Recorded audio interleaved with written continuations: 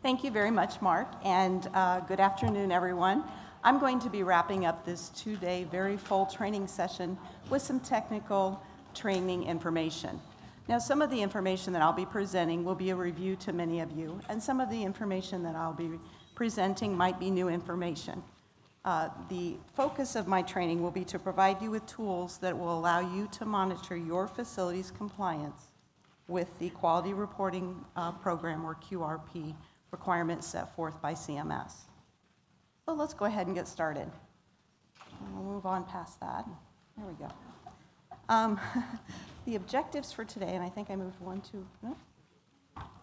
The objectives today will be, once you hear my training, you should be able to describe the methods that will be used to monitor CMS's data submission requirements for the IRF QRP program. You'll be able to discuss how to locate and interpret your final validation report. You'll be able to describe other useful CASPER reports that are available to you. You'll be able to identify the 10 most common warning messages and fatal errors that occurred for all IRF-PAI records that were processed in calendar year 2015. And you'll be able to describe an upcoming change to the CASPER report retention timeframe that will occur later this summer. And finally, I'll be providing you with some technical resources that you can use to assist you with the data submission process and accessing and utilizing the various CASPER reports available to you. And those two slides were out of order, so we've talked about that. So the three things that I would like to discuss right now are three different ways that you can monitor your success in meeting the QRP requirements. The first way that you can monitor the success of the submission of the IRF-PAI data to the ASAP system, or that's also known as the Assessment Submission and Processing System, would be to access the final validation report and review it to ensure that the records are accepted into the national database. This report will provide detailed feedback for each record that could be successfully processed by the ASAP system, and it will indicate to you whether the record was accepted or rejected. Remember, it's not just that you're submitting the IRF-PAI records to the ASAP system, but it is that those records must be accepted into the national database in order for them to be considered for the quality reporting requirements. Later in this presentation, as I mentioned earlier, I'll be talking about some additional CASPER reports that can be used to help monitor your success in the data submission process. I'd like to remind you, as you all know probably now, that you can monitor your submission of the CDC or the HIA data to the CDC by logging into the NHSN website. However, there is one CASPER report available to you in which you can track your submission of that CDC data as well. So I'll talk about that report in a few minutes. So let's start by talking about the final validation report. For the assessment-based measures, that's really where the analysis should begin. Many of you in the room are well-versed with the submission of the IRF-PAI data to CMS, as that began in 2002. For those in the room that might be newer to the process, I'll be discussing the final validation report so that you can understand how you can read the report and interpret whether those IRF-PAI records were accepted and saved into the national database. The final validation report is automatically created once the file processing process has completed for each of the records contained in the zip file. The final validation report will be available to you within 24 hours of the submission of your data. The report is generated automatically for you if the ASAP system is able to read each of the records in the zip file. That means that if the ASAP system can access the XML records and identify the facility ID within that record, it can verify the facility to whom that record belongs, and then that record information will be displayed on the final validation report. Once the report is created, the ASAP system automatically stores that record or report in your facility's VR or validation report folder. Now that VR folder is available in the CASPER reporting application. You will find a link for the CASPER reporting application on the Welcome to the CMS Key Systems for Providers webpage, which is the same webpage where you will access the IRF-PAI submission system link to upload your IRF-PAI records to CMS. You will use your keys, user ID, and password to access either of these systems. Because of the amount of time that we have today, I'm not going to go step by step and demonstrate how to submit your data to the ASAP system, how to log into the CASPER reporting application and locate the VR folder and subsequently the final validation report. Instead, I'd like to refer you to the IRF-PAI Submission User's Guide, which is available to you. This user's guide will provide you with detailed step-by-step instructions if you're new to the data submission process. It will also demonstrate how to log into the CASPER reporting application to locate your VR folder and the final validation report. The user's guide is available in the 2 locations that you'll see on the slide. First, you can find the user's guide available on the Welcome to the CMS Key Systems for Providers webpage. That's the same webpage where you'll find the links for the IRF-PAI submission system and the CASPER reporting application. The user's guide is also available on our QTSO, or Keys Technical Support Office website. Specifically, the manual will be available on the IRF-PAI User Guides and Training page. And I've included a link to that page on the QTSO website for your reference. The QTSO website is a public website, so you're not required to enter any credentials in order to access these user guides. That means you don't have to have a user ID and password to access those guides. So let's talk a little more specifically about the final validation report. As I mentioned, it provides detailed feedback about the record processing status for each of the IRF-PAI records in the zip file that could be read by the ASAP system. It will only display the record information, as I said, if the facility ID in the file could be verified by the ASAP system. The final validation report, that is the ASAP system automatically created final validation report, is automatically stored in your validation report folder, and it is automatically deleted after 60 days. So CMS highly encourages that you access these reports after each submission, print or save a copy, and then review the results of the submission file processing. If by chance you happen to review the report online but you fail to print or save a copy, you can recreate a final validation report using the IRF-PAI facility final validation report that's available in the CASPER reporting application. And I'll discuss that a bit more in a few moments.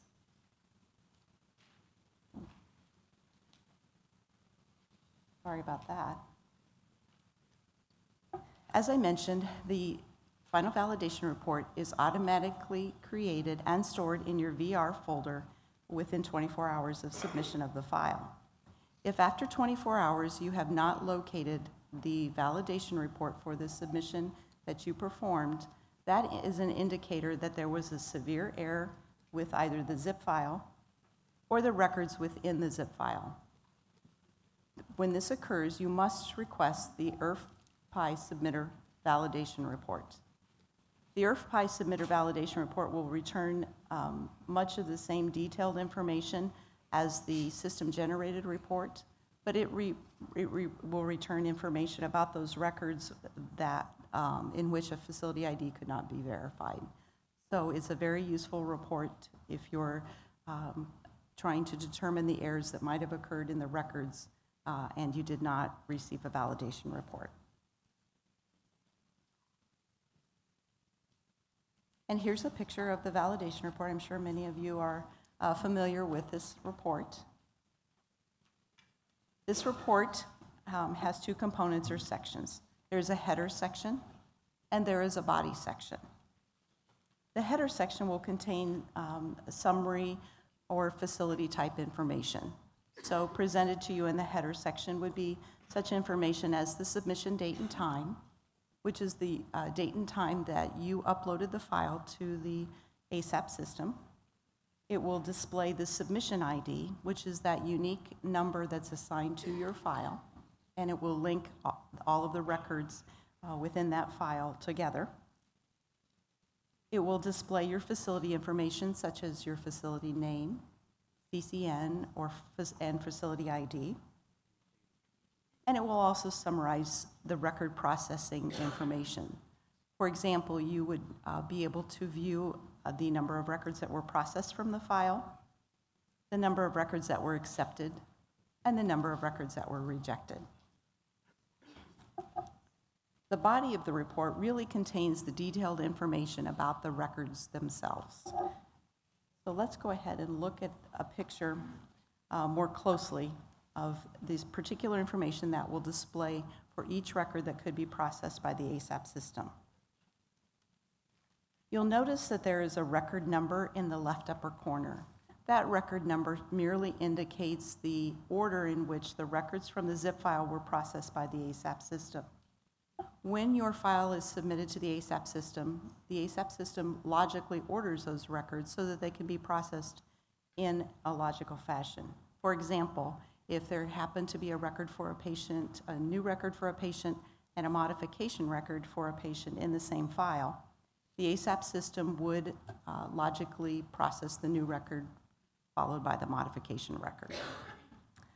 In the top of the right column, you'll see that there is the processing status.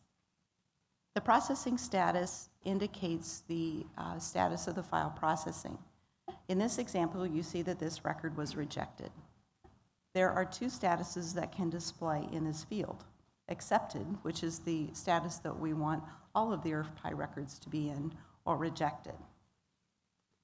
It is very important to access your validation report and look at the record status or processing status for each record in your file, because you certainly want to ensure that if you have a record that's been rejected, that corrective actions are taken and that record is resubmitted so that it can be saved into the ASAP system. Also displayed for each record is the basic information about the record, such as the admission date and discharge date, and basic patient information, such as the patient's last name, first name, social security number, and Medicare number. In our example here, you'll see that beneath the record and patient information, there is the error message information. Now, the error information only displays with the record if the record encountered either one or more fatal errors or one or more warning messages. If no errors occurred as a result of file processing, the error information simply won't display. You'll simply see the record and patient information. And you'll see in this example that this particular record was rejected with error number 903, which is the required item was missing or invalid. The ASAP system expected this particular item listed in the IRF items field to be submitted, but it was not. Therefore, the ASAP system rejected the record. And here's a closer look at the information that will display if the error messages are present for a record. The final validation report will display the IRF item or items in error. It will display the data that was submitted for that particular item. It will display the error message number and the type of error, that is, whether it was a fatal error or a warning message. And it will give you the warning message or the error message description. And that description is just a brief statement that gives you an indication why that record encountered the error. As I mentioned, it's very important for you to identify the record processing status for each of the IRF-PAI records submitted to the ASAP system. The accepted record status is the status that you want to see with all of your IRF-PAI records. This means that the IRF-PAI record encountered no fatal errors, and that record was saved into the national database. It is important to know that a record could have just one or more warning messages and still be saved into the national database. That's certainly okay. At the point where a record encounters one or more fatal errors, that record is rejected and is not saved into the database.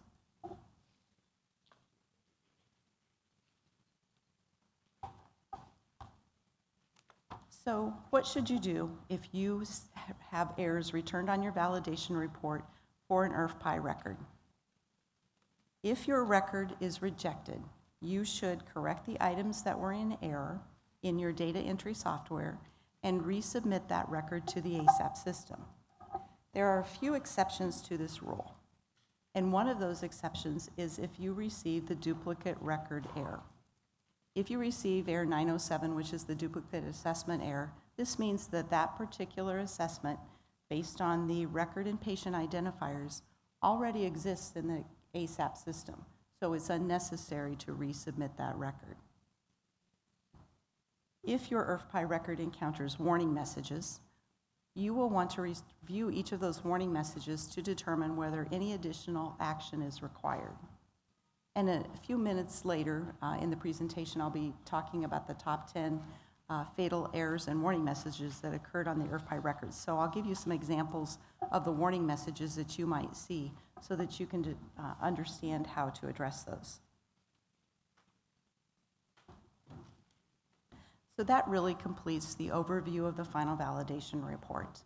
Again, I would encourage you to look at the IRF-PAI submission user's guide should you have additional questions about accessing or interpreting the final validation report. I'd like to move on now to talk about a few other CASPER reports that would be beneficial to you. In the next two slides, you'll see that I've listed each of the IRF reports that are available in the IRF-PAI Provider Report category in CASPER. And all of the submitter users who have a KEYS user ID to submit IRF-PAI data will have access to this IRF-PAI Provider Report category. I'm not going to discuss each of the reports listed on the slides. I've just highlighted a few to inform you about. So the first one I'd like to start with is the IRF Provider Participation Report. This report details the submission status of the measures required for the Annual Payment Update, or APU. The data on this report is displayed based on the fiscal year. It will display the percentage of assessments that are meeting the data completion threshold, and those assessment-based measures are the percent of residents or patients with pressure ulcers that are new or worsened, and the other assessment-based measure is the percent of residents or patients who were assessed and appropriately given the seasonal influenza vaccine. In addition to displaying with each measure, you will see that the total number of records that were submitted for a particular time period will display, and the time periods displayed are by month, by quarter, and by year. The report will also show you the data submission deadline for the collection period. It's important to remember that in order for your IRF-PAI assessment to be counted for the data collection time period, that you must submit it prior to the end of that collection period. And this report will also show you your facility's target percentage for assessments meeting the data completion threshold. And we know that the target percentage is 95%, so you can compare your facility's percentage to the target percentage by looking at this report. The report also identifies whether your facility submitted the CDC reporting plan, event data, and summary data as required monthly. The report includes the breakdown of information for the 4 HAI measures, including CAUTI, MRSA, CDI, and the influenza vaccination coverage among the healthcare personnel. Previous to this week, this report was available for fiscal year 2017 only. Earlier this week, the report was updated, and now you all can request the report for fiscal year 2018. So I would encourage you, when you return to your facilities that you request this report and review the status of your assessment and CDC data submission. One other thing I'd like to say about this report, you'll see on the slide that coming this fall, this report title will be changed. It will be updated to reflect the IRF Provider Threshold Report. The remainder of the report will remain unchanged. It's just that the title is being updated so that it will coincide with other threshold type reports for different providers. The next report I'd like to talk about is the IRF-PAI assessments with error number XXXX report. This report will list the assessments submitted during a particular time period with a specified error. So for example, if you would like to track the particular assessments during a given time frame that you enter in the CASPER reporting application that might have received error 5004, that is that warning message you receive if a dash has been entered in a quality item, then you would request this report for the time period and for error 5004. On the report, you will see a list of all of the assessments for which that error returned. You will see the patient's name, and so you can easily track those assessments that contained a dash in one or more of the quality items. So it's a very useful report to use rather than trying to glean the individual records from the final validation reports to compile a list of all those assessments that received error 5004. The IRF-PAI discharges report would be useful so that you can identify and ensure that all of your discharged patients have an IRF-PAI record accepted into the ASAP system. You can request this report for a time period that you desire, and then you can verify that each of those discharged patients has an accepted record.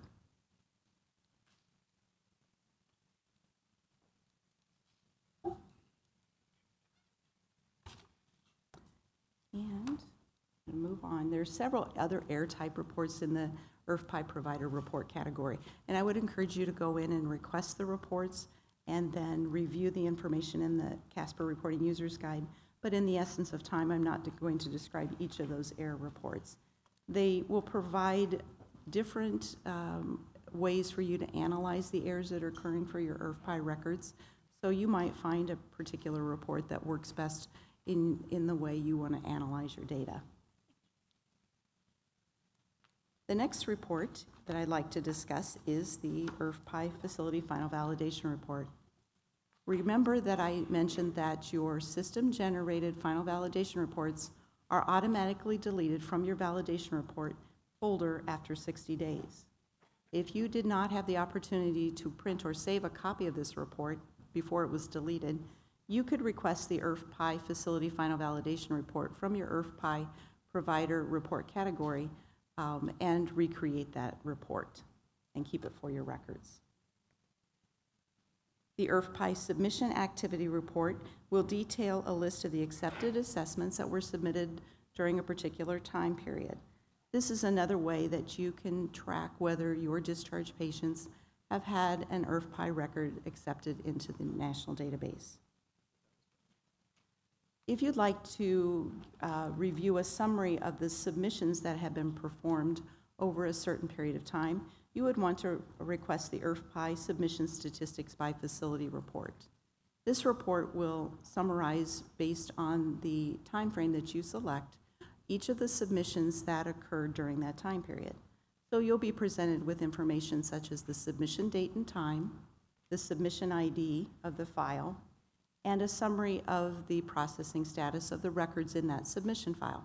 For example, you would see the number of records that were accepted, the number of records that were rejected, and so on. And finally, I've mentioned earlier the IRF-PAI Submitter Final Validation Report. This report is important to utilize if you do not get a system-generated final validation report within 24 hours after submission of your file. This report must be requested by the user ID or the individual who submitted the original file of IRF-PAI records to the ASAP system. And it will contain, as I said, the same detailed information as the system-generated report, but in addition, it includes any records that could not be processed by the ASAP system, so you can clearly understand the errors that occurred for those particular records.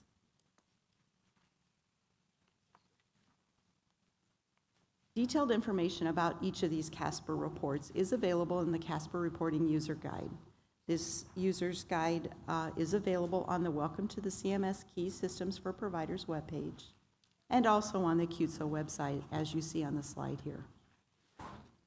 The CASPER guide not only outlines the information about all the reports that were listed on the slides, but it will also provide you information about how to use the CASPER reporting application if you want to request reports or print or save reports. So let's take a moment and check your understanding. So for those at the tables, if you want to grab the polling devices, we'll go ahead and get started. The first question is, which CASPER report can be requested to confirm that an IRF-PAI assessment was accepted into the ASAP system for a selected time period? Would that be A, the IRF-PAI Facility Final Validation Report, B, the IRF-PAI Discharges Report, C, the IRF-PAI Submission Activity Report, or D, all of the above? So I'll go ahead and start the timer, and you can begin registering your answer.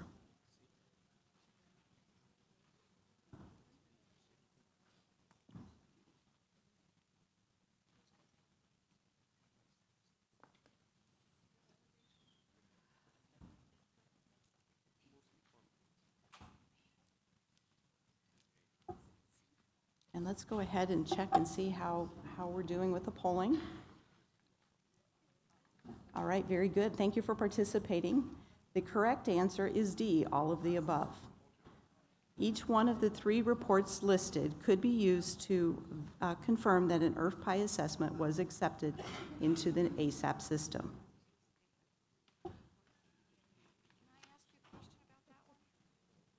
And a second question. Which CASPER report could be used to identify your provider's compliance with the CDC data submission requirements? Would that be Report A, IRF-PAI Submission Statistics Report, letter B, the IRF Provider Participation, or soon to be called IRF Provider Threshold Report, C, the IRF-PAI Submission Activity Report, or D, none of the above? So I'll start the ticker if you all want to register your responses.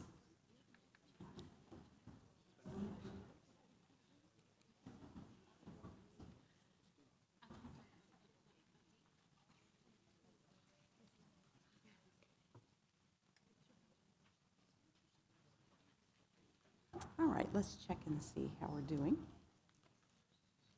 Very good. Yes, letter B is the correct answer. The IRF-PAI Provider Participation Report would be the report in which you can monitor your submission of the HAI data to the CDC. Great job. Thanks for participating. That concludes the section about the CASPER reports that I wanted to provide to you. Now I'd like to move on and discuss the 10 most common errors that occurred for all IRF-PAI records for calendar year 2015. In order to better understand the errors, what caused the error to occur, and what action should be taken to correct the error, I've categorized the errors, the fatal types of errors, and the warning messages. So there are three categories of fatal errors. The first is the workflow error. You can think of this error as something that you have control over. For example, you might have a submission procedural issue, such as submitting an IRF-PAI record that already exists in the national database, and when that happens, then you would get error 907, the duplicate record message. Or there might be submission authority issues. For example, if we have folks in the audience who are corporate users or third-party vendors, perhaps there could be an issue with submitting an IRF-PAI record for a facility to which that user doesn't have access. In that instance, those records are rejected. So those would be workflow type errors. A user type error example would be one in which when you're encoding or entering your answers in the front-end software, you enter an invalid response for a particular item. It would be a user error if your software presented a message to you notifying you that the response was invalid, or you skipped over a question, but you chose to ignore the message and submit the record to the ASAP system anyway. In that instance, this would be your user error because you didn't act upon the warning message provided by your software. And finally, there are software errors. When a software error occurs, this indicates that the software was not following all the requirements outlined in the data submission specifications. And I have some common types of warning messages as well. We have timing errors that could occur for your IRF-PAI records. And those timing errors simply indicate that the records were not completed or submitted in a timely fashion. The second type of category would be a dash entered in a quality item. And as I've mentioned a couple of times, that would be error 5004 that would return for those quality items that contained a dash in the IRF-PAI record. And finally, I'm sure many of you have seen the information updated sort of messages on the validation report. And those could be a provider information updated message or a patient information updated message. So let's go ahead and take a look at those 10 most common errors. The most prevalent error of all errors was error 907, the duplicate record error. This is a fatal error. As I said, this occurs when the submitted IRF-PAI record has the same record and patient values of a record that's already been accepted into the ASAP system. We will not store duplicate records in the national database, so that submitted record is rejected. We consider this a provider workflow error. For some reason, that record was resubmitted to the ASAP system when it should not have been. So your actions when this error occurs is, first of all, not to resubmit the record another time, and develop a mechanism to track those IRF-PAI records that have and have not yet been accepted into the ASAP system. Error 906 occurs when a modification or inactivation record is submitted to the ASAP system, but the ASAP system cannot locate a matching record already accepted in the database with which to modify or inactivate. This can occur for a couple of different reasons. This might occur if you're submitting a modification record before ever submitting or having the original record accepted into the ASAP system. If that occurs, then you would simply make the necessary corrections to that original record and submit it to the ASAP system and not submit the modification record. This error can also occur if the record and patient identifiers in the modification or inactivation record do not exactly match the record and patient identifiers in the record that's already saved in the database. If that is the cause of the issue, then you'll want to make sure to check your record identifiers, such as the admission date, discharge date, and the patient identifiers, including the patient's first and last name, birth date, gender, social security number, and ensure that those values in the modification or inactivation record exactly match the record that you wish to modify or inactivate. Error number 902 is an invalid XML file. This is a fatal error, and we categorize this as a software error with the assumption that the software is probably creating those XML records behind the scene and appending a file name to that record. When this error occurs, it indicates that there is the file name extension is missing or invalid. The XML record should have a file extension of .xml. So if this error occurs, I would just encourage you to contact your vendor, and they can work with you to determine why the error occurred and help you make the necessary corrections so that you can resubmit that record to the ASAP system. And the final fatal error that I'm going to talk about is error 903. And we saw this error listed on our sample file and validation report a few minutes earlier. But this error occurs if the required item is missing or invalid. So if the ASAP system expects for an item to be submitted in the XML record and it is not, then this error will occur. It will also occur if the item response submitted is invalid for that particular item. So the corrective actions for this would then be to work with, if this is caused by your software, then you can contact your software vendor and work with them to rectify the issue and resubmit the record to the ASAP system. Now, if this is an error on your part because you entered an invalid value and ignored the software errors that were presented to you, then that would be your user error, and you would simply want to return to your data entry software and put in, enter a valid response for that item and submit the record to the ASAP system. Now let's look at the most common warning messages that occurred. And the most prevalent warning message was error 1030, which is the patient provider updated message. This is simply a warning message, and no action is required when this error displays on the validation report. This error merely indicates to you that a different provider was caring for this patient prior to the time that you submitted the IRF-PAI record for that patient. It's simply an informational message, and no, you don't need to have any action to correct that error. The next most common warning message was error 1031, the patient information mismatch warning. This occurs if the patient information submitted in the IRF-PAI record is different than the patient information in the national database for that particular patient. So the patient information that could be different and updated from your IRF-PAI record would be the patient's first, middle, or last name, middle initial, the patient's gender, birth date, Social Security number, Medicare number, Medicaid number, or the race ethnicity items. So if the information you're submitting in the IRF-PAI record for those particular items is different than the information that we have for the patient in the national database, then the national database is updated, and the message then is reported on your validation report. So what should you do if you see this warning message? It's important that you review the warning message to ensure that the information that was updated in the national database was accurate. We will display on the validation report the old value for that particular identifier as well as the new value.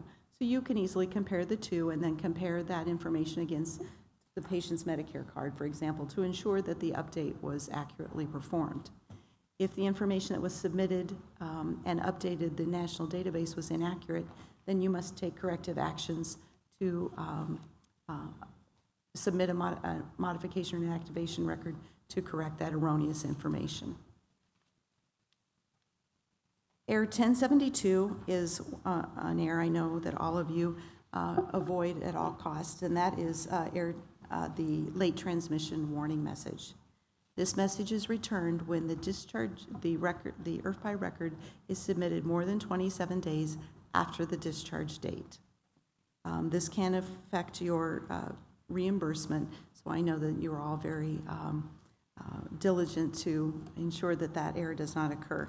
But to avoid this in the future, just review the assessment submission timing regulations to ensure that your records are submitted in a timely fashion. Error number 1060 occurs when there is an inconsistency between the admission date, item 12, and the assessment reference date, item 13. And as you can see, the message says that the assessment reference date usually must be 2 days later than the admission date. So this is a warning message. It's a provider workflow error because the dates were more than 2 days later than the admission date. So to avoid this error in the future, simply review your assessment timing rules. Error 1024, facility information updated. Now this warning message will only display if you are an IRF subunit. If you are an IRF subunit, you are allowed to update your facility information in the national database using the IRF-PAI record. So you can update your facility name, address, city, state, and zip code through the IRF-PAI record that's submitted to the ASAP system. If you are a rehab hospital, we do not allow you to do that. If your facility information needs to be updated and you're a rehab hospital, you must contact your regional office personnel and make the request for that update. So if you're a nurse subunit and you receive Air 1024, your action would then be to verify that the information that was updated and displayed on the validation report is accurate. If it is not, submit a modification record to correct that erroneous information. And here's Air 5004, that one that we want to watch for so much. Again, this occurs when a dash has been entered into a quality item, and this may affect your APU.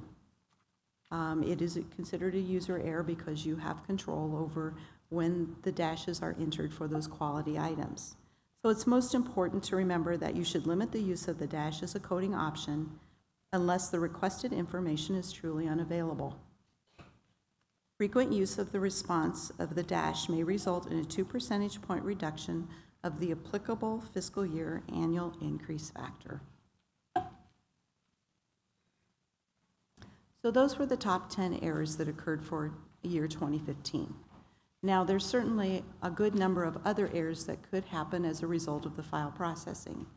In order to see a list of all of those errors, you will want to refer to Section 5, Error Messages, which is one of the sections in the IRF-PAI Submission User's Guide. I would encourage especially the newer submitters in the group to use Section 5 along with the final validation report. So as you're reviewing the final validation report, you would be referring to Section 5. Section 5 will provide you the error message number and error message description, as well as an explanation about why the error occurred, and some tips that you should take to correct the error or prevent the error in the future.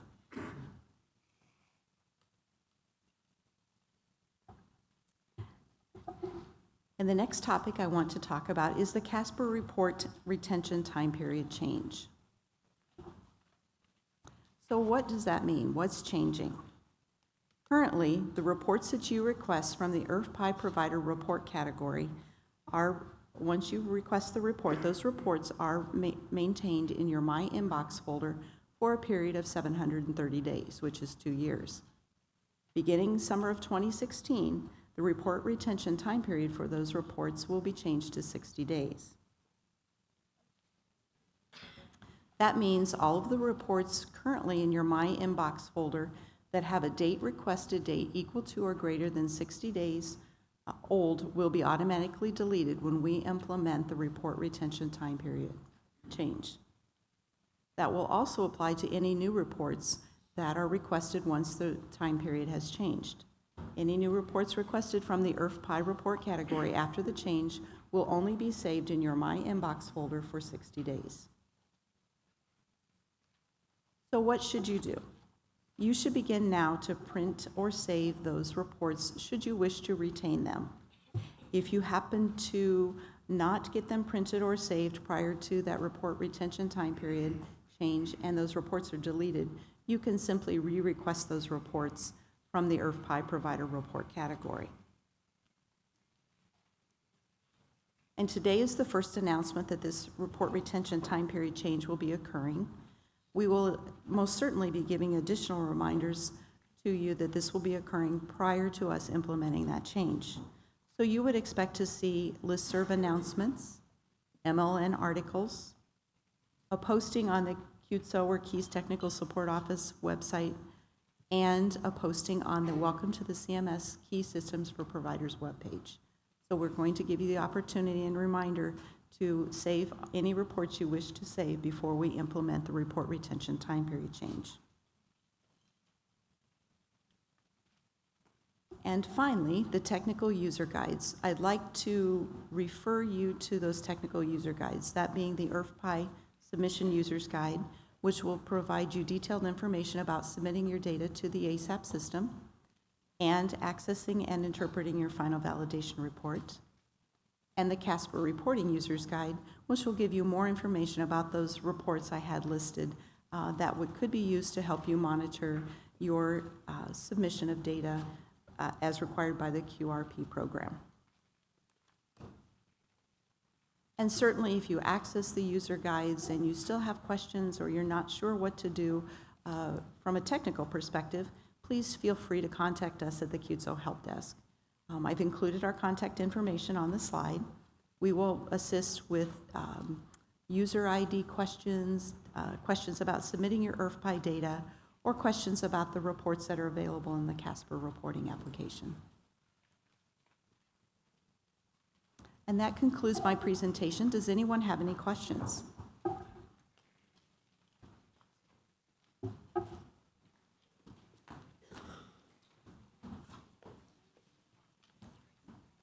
Hello.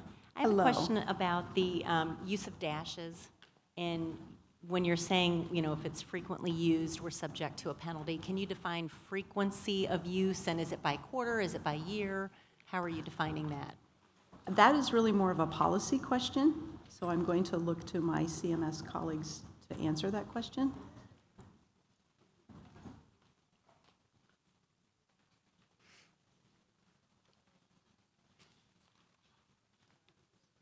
Okay, can you guys hear me? The use of the dash is defined in the manual. It's like 80%, I mean, it's 80% of 100%. It's whatever the formula is detailed in there. The point we want to drive home is you shouldn't be using the dash unless you absolutely have to. We don't want you to be inadvertently hit with that penalty. Okay, sorry. We don't want you inadvertently hit with the penalty for the dash. We want to encourage you to use the dash only when you absolutely, truly don't have the information that you need to complete the questions. But there is a percentage and a ratio that's detailed in your manual that tells you what that frequency is. Okay. Thank you. I'll make this quick. The hospital-wide QRPs for staff influenza vaccination, MRSAs and C. diff, that are not case reported, do we know the timelines on that? I know the timelines when they're due, but is that coming to an end, or is it going to regenerate, or do we know? You know, that's not a question I can answer at this time. Could you write that down, and I'd be happy to provide you a response to that question? Okay. And error message 1060, if a patient leaves prior to day 3, the ARD period, which dates do we use? Do we go ahead and put the ARD period down, or if they were only there Monday and Tuesday, but not Wednesday, do we just put Monday and Tuesday as the ARD day? And that question I can't answer either. I'm more the technical side, okay.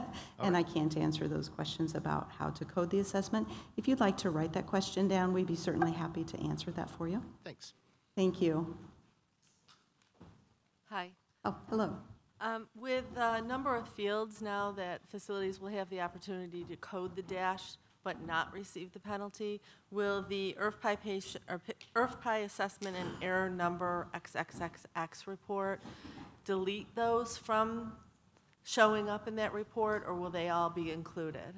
So the IRF-PAI, or the IRF-PAI error message number XXX report will display the assessments that received Air 5004 for the time period that you request. So let's say you request for the last 6 months of 2015. Mm-hmm. If those items were associated to Air 5004 during that time, those will display on that report. If the items associated to Air 5004 change over time, then those items may not receive Air 5004, and so therefore they wouldn't display on the report. So just to clarify, so for the goals, if a facility only chooses to report one goal and all the rest of the goals have dashes, every one of their cases will show in that report? No. Ann, did you answer that question earlier? So they're only required to answer one of the goals. So you would, I'll let Ann answer. Right, but then all the rest of them have to have dashes? I'll let Ann answer the question. That's more of a coding question than a technical question. So. Unless, Ann, would you rather they write the question down? Okay. All right, you might get that answer in a moment. Thank you, Ann. Are there any other technical questions I can answer? I've not been very successful with the policy questions. If not, thank you very much for your attention, and safe travels home.